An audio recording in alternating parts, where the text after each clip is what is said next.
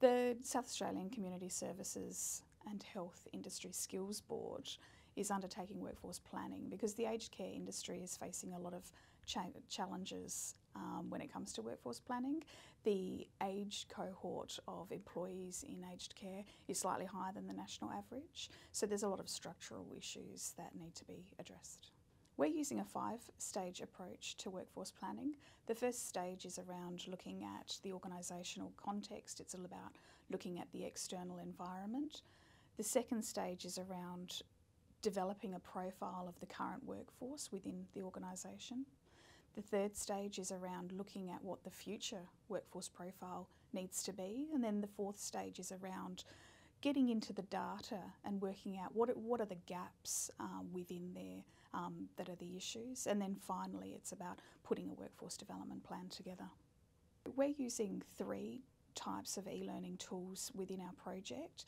The first is a webinar space, so we're bringing together the participants in a virtual environment so that we can have synchronous communication and talk through and work through our projects together. The second tool is around a communication space. The communication space we're using is a learning management system. We're using Moodle. We're putting all of our project documents up there.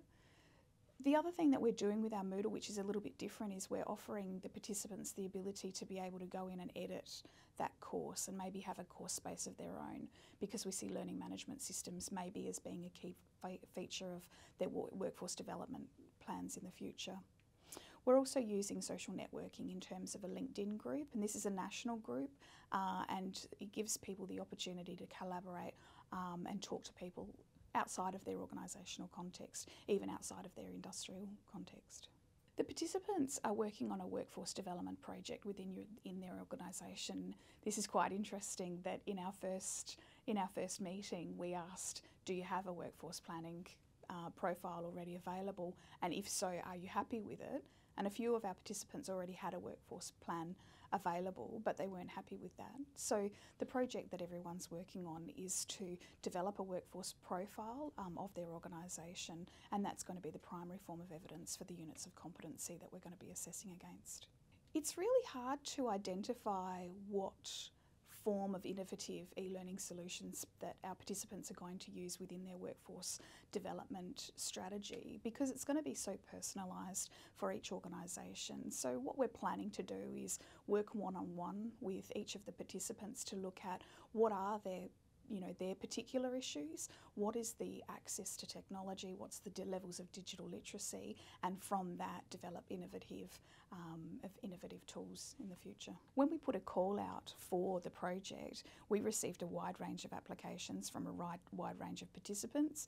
We've got small organisations, medium, large organisations. So from the smaller organisations, we've got CEOs. From the larger organisations, we've got HR managers and workforce development managers. We've also got directors of nursing, we've got HR managers, we've got residential care managers. So everyone was self-selected because they have some point in their job roles they deal with workforce planning. It's really important for us that our learners sustain these outcomes across their organisation and they're sustainable for the future. So what we're working with is we're working really hard to make sure that our learners become organisational champions, so within their organisation. The networks that we're setting up across the industry means that they'll be champions across the industry. And of course, by having national exposure via the LinkedIn groups, they also have the opportunity to sort of work on a national stage as well. So it's really about working one-on-one with organisations and individuals to make sure that they're realistic in their workforce development projects and that they uptake and they embrace the e-learning tools so that they become champions. We've selected 4 units from Business Services training package around workforce planning. We've got evidence that we've selected the right units as we asked our participants to do a skills book profile. The skills book profile basically is a profile that is put together across many units taken from many training packages. We call it the Workforce Architect's profile. It basically tells us what competencies participants have. So we're pretty confident that we've selected the right units based on the skills book profile.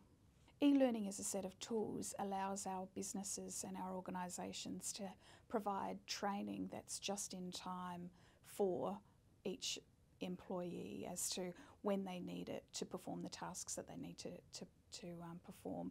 So we see e-learning as being able to breach geographical distances, it's able to breach temporal distances, we're able to bring people together and also allow people training and access to skills when and where they need to and the way they like it.